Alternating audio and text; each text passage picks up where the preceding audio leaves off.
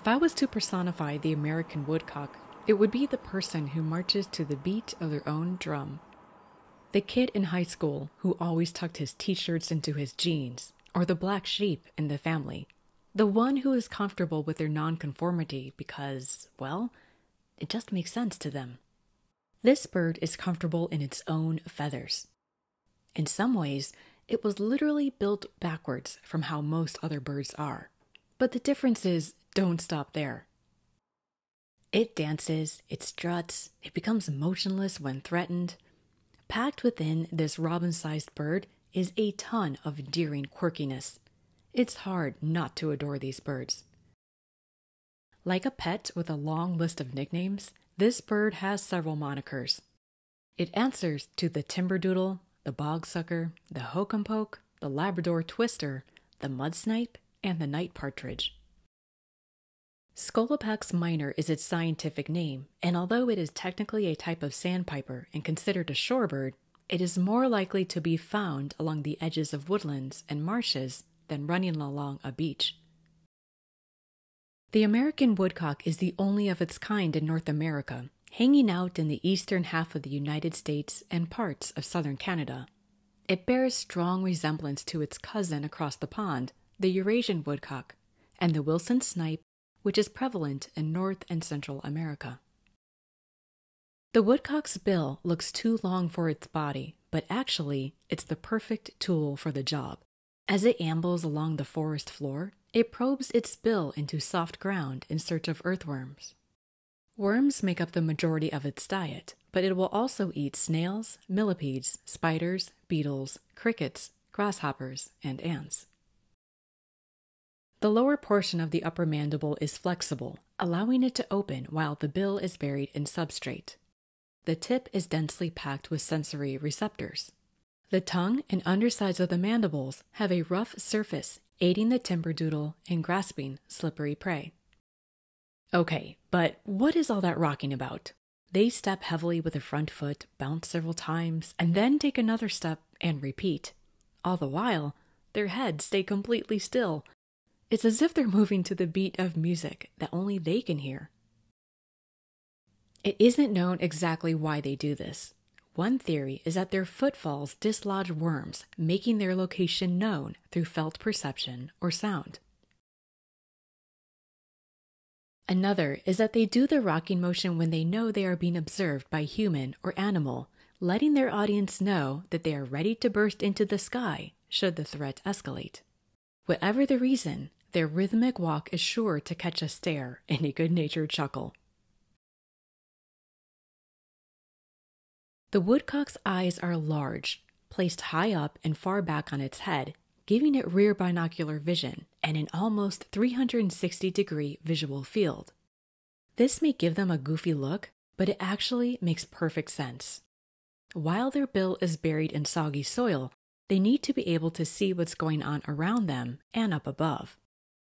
Their nares, or nostrils, are located high up on the bill, close to the skull, conveniently out of the way while they forage. Since the eyes are placed far back on the head, the ears follow in suit and are located between the eyes and the bill. This is yet another unusual ordering of parts, but there's more. Their brains are arranged differently than that of most birds. The cerebellum, which controls muscle coordination and balance, is located underneath the cerebrum and above the spinal cord.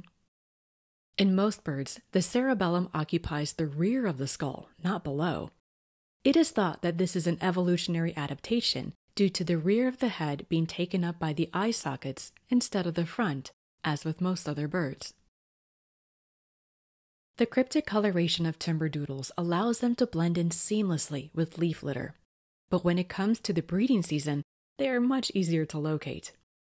In early spring, at dawn and dusk, the males perform a stunning courtship display. The male finds a small clearing in a field, stands in one place, and makes a nasal, buzzer-like peent call. Listen also for the faint hiccup sound he makes in between each peent.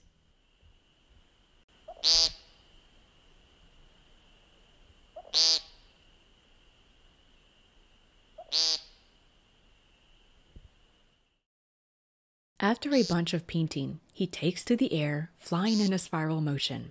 As he gets higher up, the wind rushing through his wing feathers makes a twittering sound.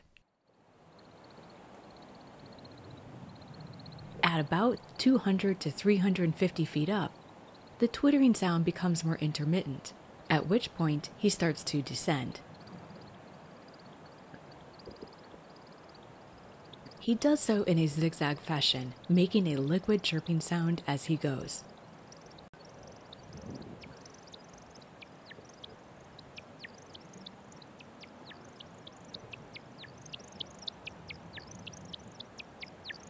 He lands back on the painting ground close to where he started. If he's lucky, he will win over a female, but if she is nowhere to be found, he will begin the Peent call and sky dance all over again.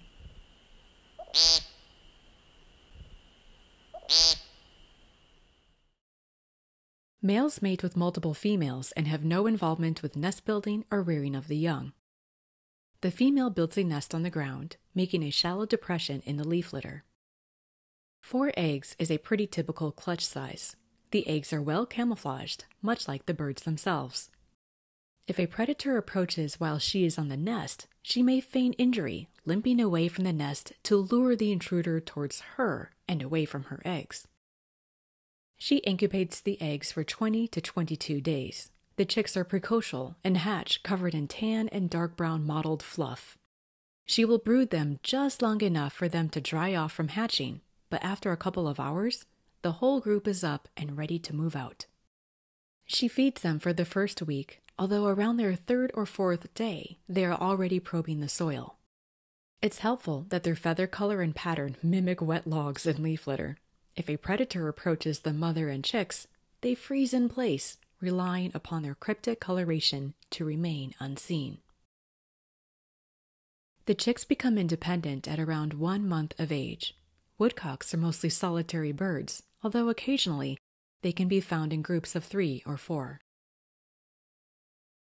Timberdoodles in more northern latitudes migrate south for the winter, while those in milder climates are year-round residents.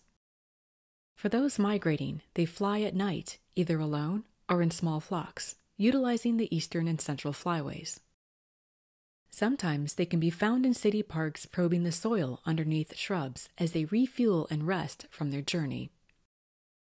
I really developed a fondness and appreciation for this bird. I hope that you enjoyed learning about its quirkiness and uniqueness as well. Do you have the woodcock where you live? Let me know in the comments section below. Thank you for watching. That's all for this time. I'll see you again soon.